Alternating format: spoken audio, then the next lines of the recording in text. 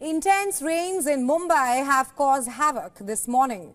The city recorded over 300 millimeters of rainfall in just 6 hours overnight and early on Monday.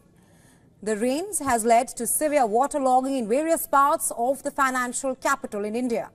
The incessant downpour has hit suburban train services on several lines, with services suspended due to waterlogging.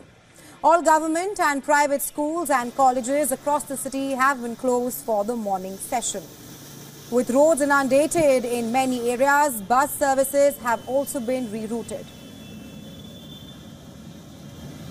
As per the city municipal authorities, the city was brought to a standstill after heavy rains from 1 a.m. IST to 7 a.m. IST this morning. The Weather Office has warned of heavy rains to continue through the day today and has also placed a yellow alert for Mumbai city and Mumbai suburban. The Indian Met Department has forecast heavy rains in large parts of Maharashtra for the next 3 days.